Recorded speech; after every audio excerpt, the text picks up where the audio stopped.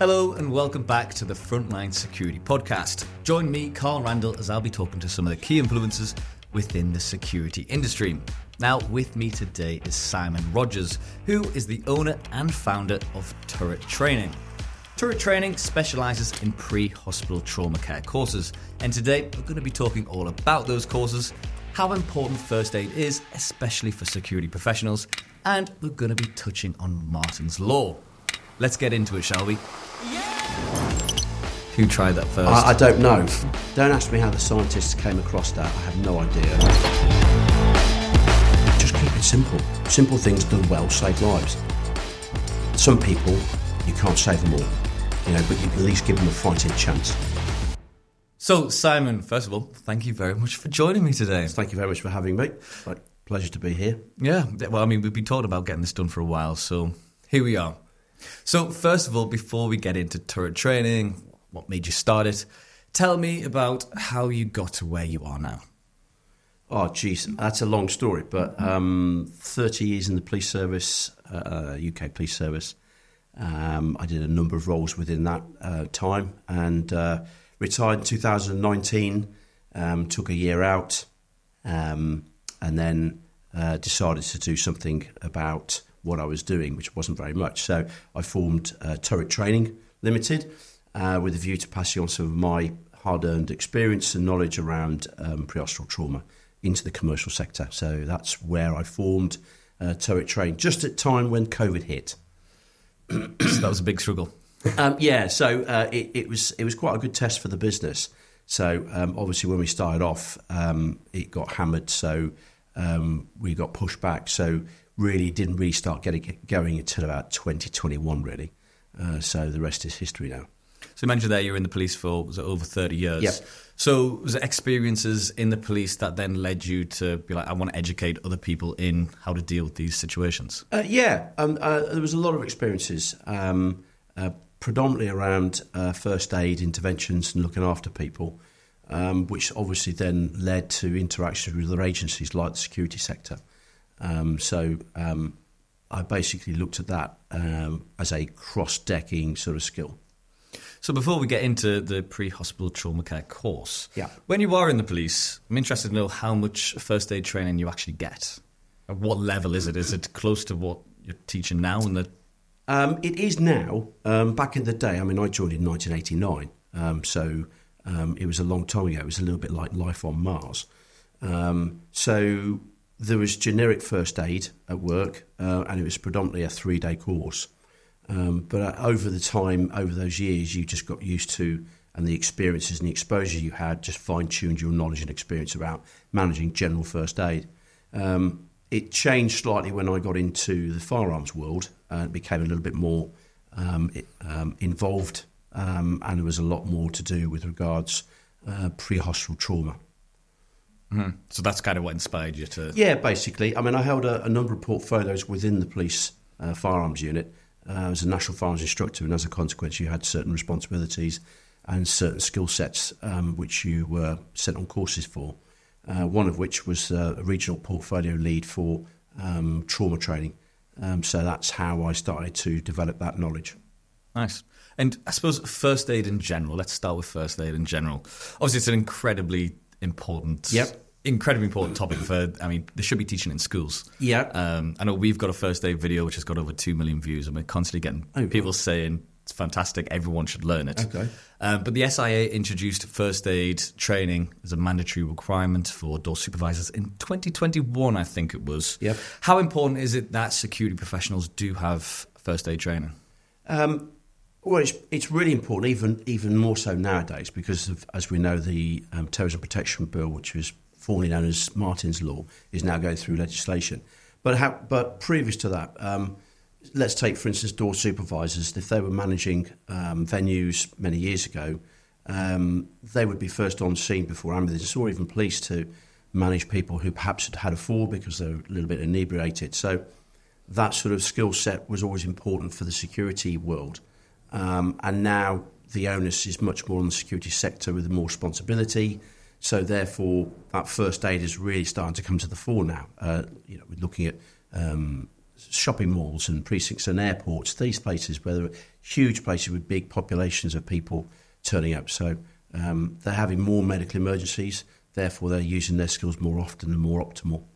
So it's a good thing to have. Yeah, I mean, I suppose in the course as well, obviously they're trained to deal with CPR, choking, those kind of things, but they're also taught how to communicate properly with the emergency services. Yep. As well. So like shopping malls, if someone's having a stroke, they then know how to communicate. I think that's one of the big things that they are trying to drill. I mean, there are acronyms around that have been around for quite a while. One of them is methane, which is just a formalised way in which you explain information in a critical incident or a major incident. But when it comes to first aid, talking to the patient or the casualty is really important, and having that presence of mind to do that. And it actually doesn't have to be anything particularly as an intervention. If you have someone, for instance, having an asthma attack, it's a good bedside manner, keeping them calm and just looking after them. So that sort of like reduces their sort of stress levels and actually allows them to manage their asthmatic sort of event more readily. So something as simplistic as that, and then you more than scale that up to CPR, which is quite invasive and quite intense. And those are the generic sort of skill sets. And then you're moving into your 3-day courses, which look at more generic first aid, like diabetes, et cetera, et cetera. Brilliant. So, I mean, moving on, you've developed the pre-hospital trauma care course, which goes quite a few steps beyond the basic first aid training. Yeah. You told me a little bit about the pre-hospital trauma care course, how it came about. What is it? So the program that I was trained in is known as D13. D13 was a fixed a module within the National Police Firearms Training Curriculum.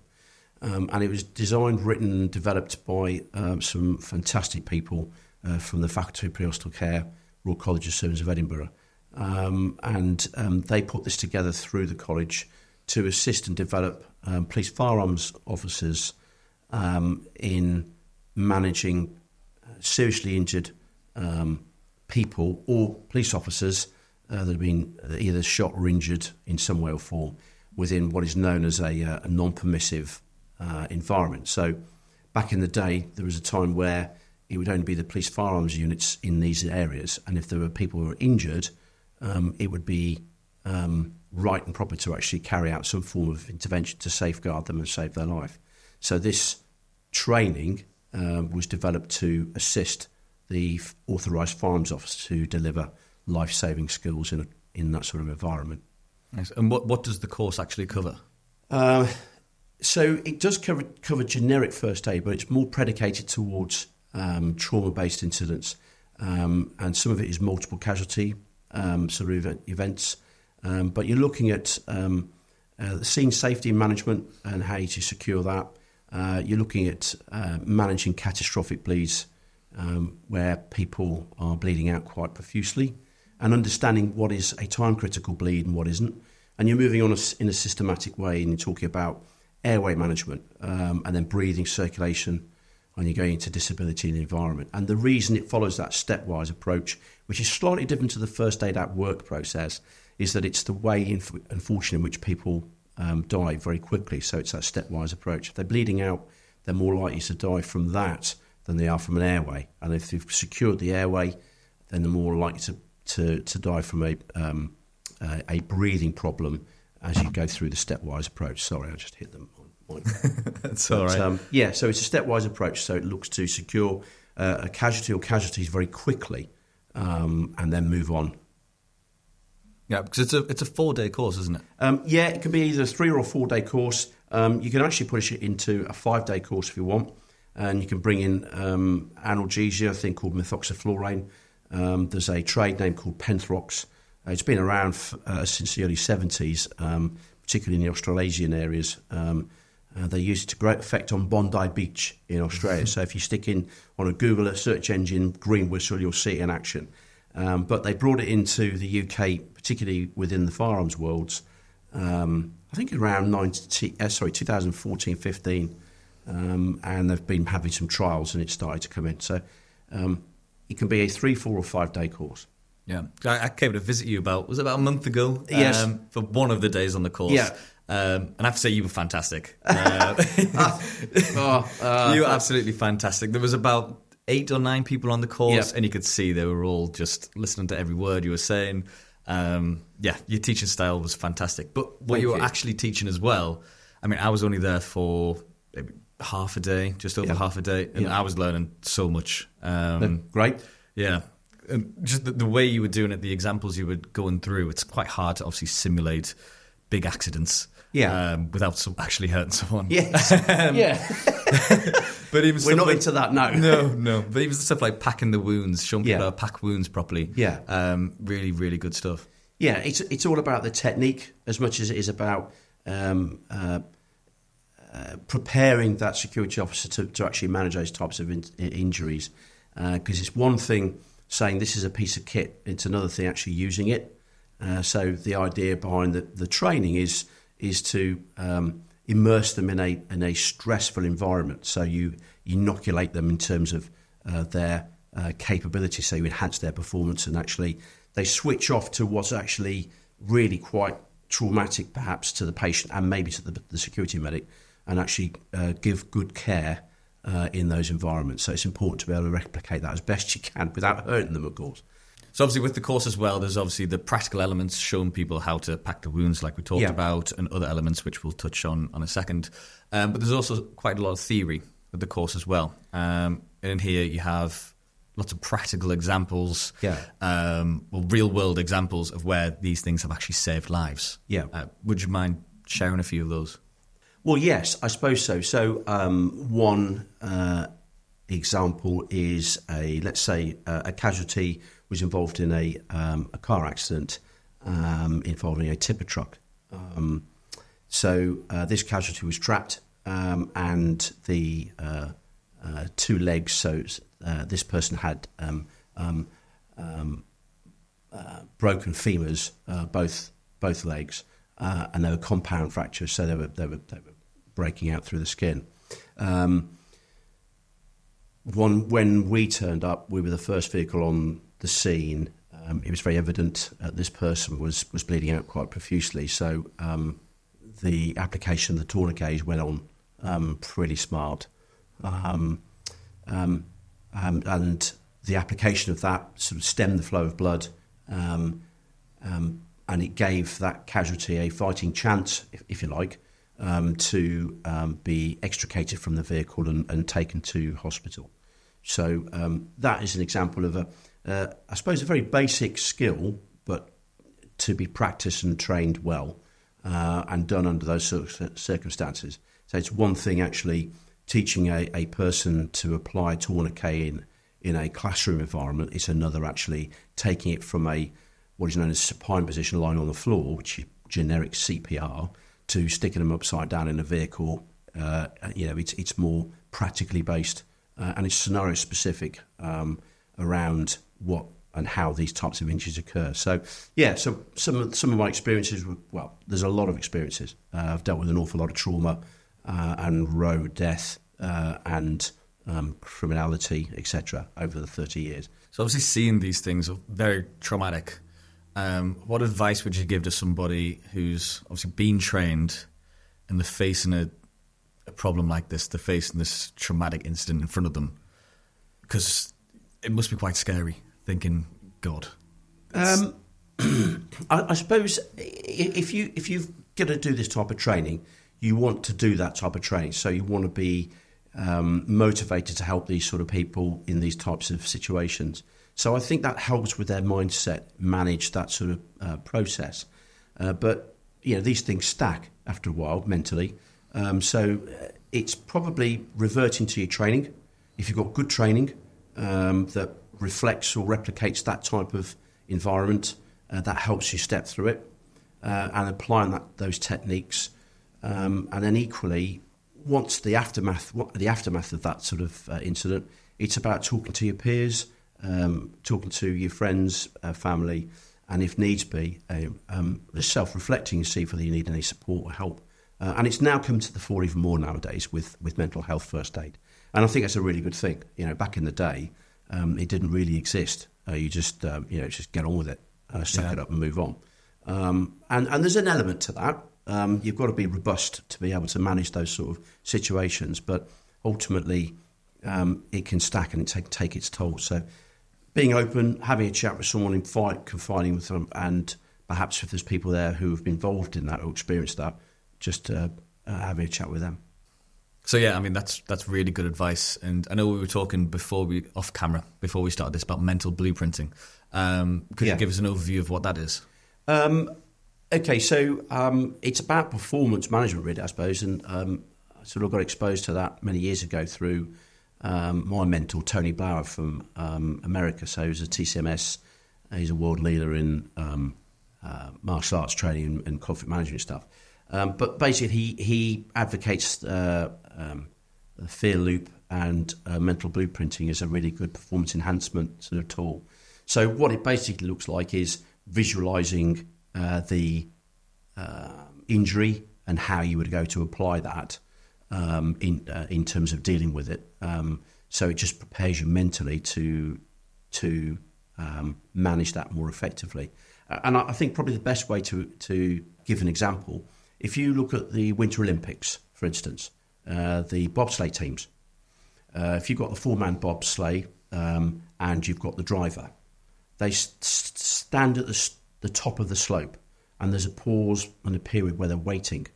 If you look at the driver with his helmet, he's moving his head. He's going left and right and bobbing around. So what he's doing is he's running that route in his head. So the idea is to think about, what it would be like to engage with an adversary, for instance, who's got an edged weapon, or a person who's trapped in a vehicle, or multiple casualties. And then it's about going through that process mentally to experience that, and then applying that into a replicative scenario. So you immerse them in that sort of experience, and you probably going to fail first time because, that's what happens. And then the next time you go again, you get better at it. So actually you enhance your capability in a very stressful environment. So that's what blueprinting is around. It's about visualising these types of incidents, having a generic template, and then going from there. It's almost a bit like Sherlock Holmes. Sherlock Holmes, yeah. Kind of, the movie? I do, yeah.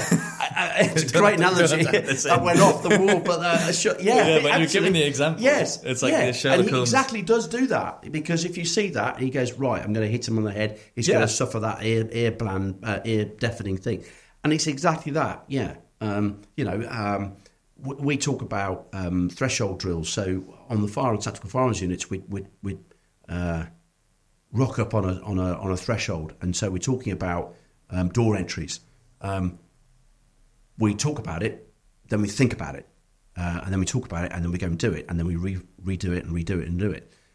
So as we do it, we make it more challenging. So as an example, using that type of blueprinting, I was down at Battersea power station doing some training with the guys. I took them out of the classroom because it was a waste of time. Sticking them on a dummy on a floor on a carpet in a warm environment, sod that, get them out. So it was cold, freezing. It was down by the loading bay, and they've got a train track that thunders across. CPR, can you hear a defib? Hell, can you? So what it does is it fine-tunes their experience and think, right, I need to do something about this. So now I've experienced that. How do I overcome that? So blueprinting is about thinking, well, if I'm in a really crowded area and there's lots of people and it's noisy, or this person's collapsed down by a train track at Battersea, how can I best enhance my performance by listening to that defib? Well, if you just did that in a classroom, you'll never know. So it's about going out, experiencing the drills, and just keeping at it and thinking about how that looks in your head. Yeah. I've gone on a bit, but... That's fine. I mean, it's always different in a classroom to a real-world experience. Yeah, it is, hugely, yeah. And going back to the course, a lot of the course reflects around the fast aid kit. Yeah, absolutely. I mean, I'm a massive advocate of that. If you're going to pass, you're going to get someone some training, give them the kit to deliver that training. Otherwise, it's a waste of time. And then if you give them a med kit, it's as useless as a chocolate fire guard if you don't teach them how to use it. And equally, it's the provenance and integrity around that med kit as well. So our fast aid kit that was designed over a period of time, it's designed to follow the course structure. So it's a dual role, single solution capability. It looks at multiple casualties, and it will manage generic first aid emergencies from your first aid at work up to including polytraumatically injured casualty or casualties. And it's, again, the way it works is that it's a very quick access kit, and it's set out in a stepwise approach which reflects the stepwise approach of the course. And so you have access to, for instance, the bleed control systems very quickly, because the less time you have trying to search for it, even in low light conditions, the more time you can spend on safeguarding the casualty. Yeah, I mean, that was one of the good things on the course as well. You were constantly drilling in to be like, this is your kit, look after it. Look after it. Absolutely. Make sure everything's where it should be. Yeah, because come the day of reckoning, it might be you that gets injured, and you want to make sure that whoever's giving you that fast aid knows how it's set out and it's ready to go. One of the things that some people do is think about threading through a tourniquet through a belt buckle, and we don't do that. Simply because you never know how the patient's going to present. And certainly from our experience and mine, if you've got casualties trapped or debris covered in, you can't thread a tourniquet in a loop over a leg through a footwell of a car onto a seat. It's just nigh impossible. So you have to have that facility where you can feed it through the leg or the limb, and it's accessible. So the way the kit's set out and the way it's prepared is equally as important as around how you work it and the nomenclature of the kit. Yeah, I was going to ask you some of the most important things in the kit. And we've mentioned a few times there the tourniquet. For those who don't know what a tourniquet is, what it does, what it looks like. Okay, I've got to describe it. Okay, well, it's basically a strap which effectively is put round a compressible limb, and has and comprises a bar where you turn a ribbon internally, and it just brings in the belt, tightens it around the circumference of the limb. So the idea is to bring pressure and compression onto that artery internally if needs be. And effectively it's a bit like a tap. So you turn in the tap, and the section that's a tap is called a windlass, and it's a bar. So if you look at it, there are various sections to it. There's a belt buckle. There's two sides to the strap. One's Velcro and one's a smooth surface, and then there is a bar that goes across, and then a little tiny gate which you shove the bar into, and there's a little Velcro cover that locks it across. So in essence, how you apply it is generally 2 inches above the wound site if you can. It goes on hard and fast. It threads through the belt buckle. You put it tight, put it onto the Velcro, and you put it onto skin if you can. And then once you've got it on, you then start turning this little bar, which then brings in the pressure, which is great for life-saving things, but extremely painful for the casualty. Yeah. So it's always important to actually, if the casualty is conscious and breathing, let them know, because it's going to hurt them if you're going to put it on properly. So you turn that on, and then it will turn off the tap. And once you've done that, you just lock it into the gate, close it off, and make sure you take note of the time. I remember... and they're orange in colour as well, not black.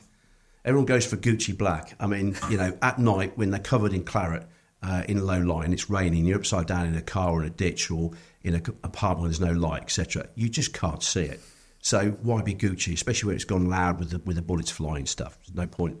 I remember one of your team members, Jake, who's been in the military. Yep. He was saying, obviously, you've got to tie it really tight. Mm-hmm. He was saying people who've had it happen to them said it's more painful than the actual gun wound. That's right. That's how tight you're supposed to go. Yeah, absolutely. Yeah, and it's a good benchmark if you're doing it right. I mean, obviously you can visually see it. It's difficult if you've got bleeding profusely from a limb because there's other venal bleed as well. However, if it's squirting under pressure, you're more than likely to see it. So certainly from knowledge and experience around these application of these techniques, certainly the person that was in the vehicle when those tourniquets, when there was double tourniquet on, it did stop, but there was a lot of blood lost prior to that. They go on hard and fast. Yeah. And what else? What other important things are in the fast aid kit? Celox. We put Celox in there, so it's basically it's a piece of gauze, sterile gauze, which is impregnated with a thing called chitosan. It's a bit crazy, really, because they're seashells that are crushed and pushed into this gauze. Don't ask me how the scientists came across that. I have no idea. Who tried that first? I don't know. Chicken and the egg, so it's a bit odd. But it is, and it just works. And it's extremely effective in creating a clot within a junctional wound, and very, very effective. Developed, I think, in America, used over here in the UK for military purposes, police firearms units, and I think a lot of the specialist care merit teams for ambulances carry it. So that's Celox, and then there's lots of other things, chest seals, valved or occlusive ones. There's triangular bandages. You know what? They're a great piece of kit for like a couple of quid. You can do quite a lot with those. So it's quite a good few bits and pieces. Yeah, and if people want to learn more about what's in it, they're just going to have to come on the course. Well, yeah, they can, definitely. Yeah, and they'll get to be exposed to that and use it, We have a thing called a SAM splint, so it's like a foam splint, but it's aluminium, and you just move it around. It's like when you're a kid at school, you're making all these things with straws and stuff. You can just mould this stuff, and it's actually really effective in splinting. But it's, again, understanding how you use that in an environment that we try and replicate through the training course. Yeah. With the tourniquet probably being the most important bit of kit in there, would you say? It is, yeah. I mean, the most important kit is the person using it. It's knowing when to use a tourniquet and when not to. It's knowing how to use something or when not to use something. And that's as much around, having the knowledge of the kit and the application of it, and also about the theory of actually applying it. Let's take it for example, someone's fallen from a height. They may have a C-spine injury. So having the knowledge around the different types of interventions on an airway, whether it be a head tilt, chin lift, or a jaw thrust, is important, because if you've got someone who's got a fall from height blunt trauma, you have a high index suspicion of a C-spine injury. The last thing you want to be doing is a head tilt chin lift necessarily. So that's not what you're doing. You might consider a jaw thrust. And to do that, you then think about checking the hard and soft structures of the face. The maxilla is the fancy word if you want to get technical. So it's about knowing when to do something, when not to, and then using the right pieces of kit. And adapting it as well. So, for instance, we have things called oral pharyngeal tubes, which go into the mouth, used to clear an airway, to maintain it, or assist in it. They're called adjuncts.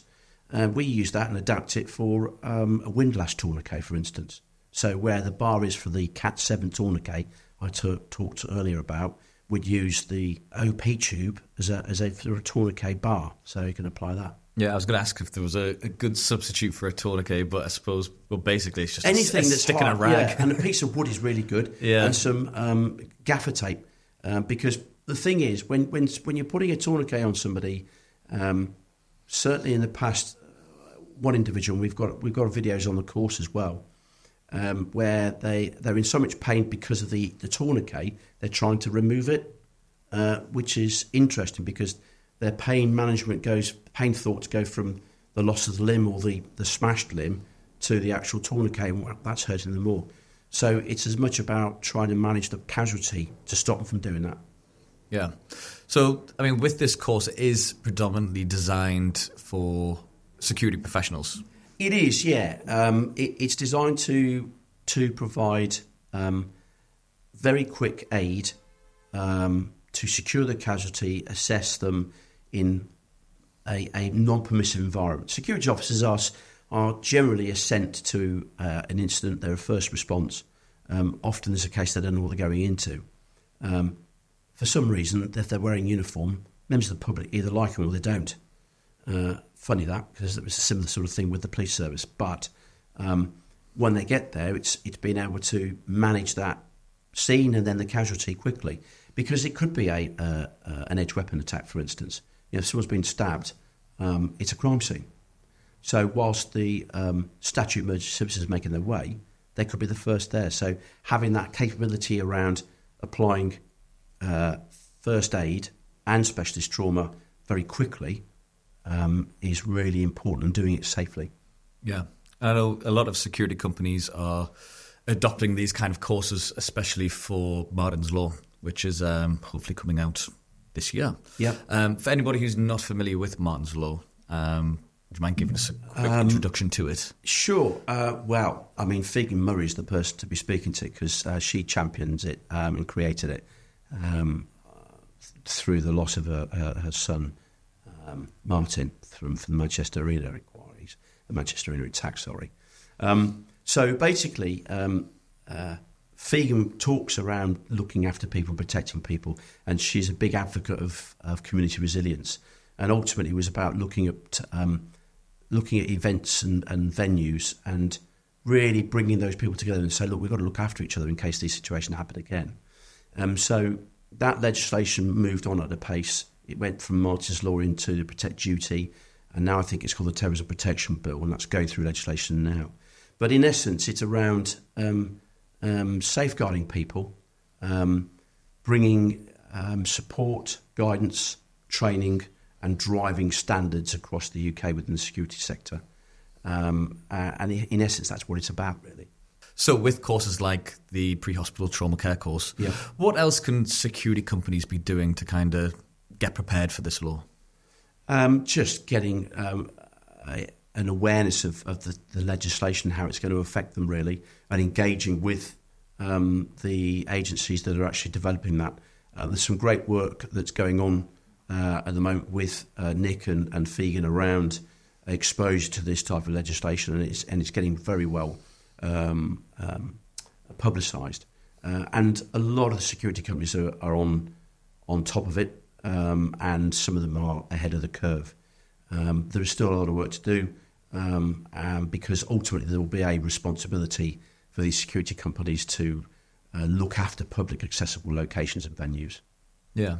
I mean, it's crazy it's took this long, really, to get it all going. Well, yeah. Yeah, I mean, who am I to comment? But, I mean, you've got 7-7, haven't you? You've got Borough Market, Westminster Bridge, you've got Liverpool Hospital, you've got Manchester in it, and it goes on and on. And to think, it won't happen again is naive.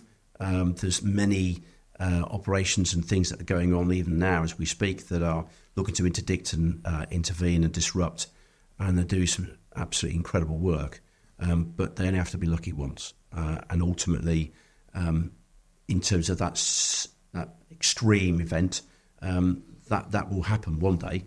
Hopefully it never does, but being pragmatic is probably likely. So we need to be on top of our game to make sure that we put everything in place to look after our people. Yeah, so basically we're going to have to wait and see, but start preparing now. Yeah, and there is a lot of preparation going on. There's companies that are doing training, medical training, FRET courses, FPOS-I, and they're really sort of like starting to get on top of it. And equally, they're doing lockdown plans and extraction plans for evacuating buildings and stuff. So they're doing some good stuff, and they can do more. Like you can always do more, I suppose. Of course. Yeah. So, I mean, I suppose we've covered absolutely loads today. But to wrap up, what would be your one piece of advice you'd give to security professionals if they are faced in some sort of emergency medical situation? Keep it simple. Keep it simple. You're moving from effectively what is a fine, complex environment, i.e. everything's just done normally. You can do these skills quite easily, i.e. pick up a pen, use your phone, and you're moving very quickly in a flick of a switch to what is known as a gross motor environment. So things become far more challenging in applying fine, complex motor skills. So just keep it simple. Simple things done well save lives. Train. Know the makeup and the layout of your kit. Understand how it can be applied when it doesn't need to be applied, and work as a team. And above all else, look after each other. Love that. I love the motto, simple things done. Yeah. Was it simple? Simple things done well save lives. Simple Don't things overconvolute done well. it. You know, you can come out and I can come out with all the fancy words of, ventricular fibrillation and anaphylaxis and all this sort of stuff. You don't need fancy words. If you understand how a person bleeds, to stop it. They were doing it 2,500 years ago. In fact, 800 years ago, there was a Dutchman who came out with a quote, and he was, I can't remember his name, I think it was, anyway, 1261 or something. And he was talking about cautery, ligature, etc., etc. The Civil War, 16th century, you're talking about how they developed ligatures and stuff. So it's been around for a long time. The Egyptians were looking after their stonemasons 2,500 years ago. When they had stones fall on top of them and break their legs, they knew how to splint them and actually stop bleeding. So keep it simple. Simple as that. If someone's bleeding out, just stop it and do as best you can. And ultimately, some people, you can't save them all, but you can at least give them a fighting chance. And if you can do that and get them to definitive care quickly, you've done as best you can as a non-healthcare professional. Well, Simon, it's been an absolute pleasure. Thank you very much for coming on. Thank you very much for having me. It's been great fun. Really enjoyed it. Thank you. And if you are interested in taking the pre-hospital trauma care course or learning anything more about it, then you can visit the Get Licensed website, and the course is on there, but I'll also put a link to it in the comments section below. That's all from us. Please make sure to like, subscribe, and leave a comment if you do want any more information on Simon's courses. But we'll see you on the next one.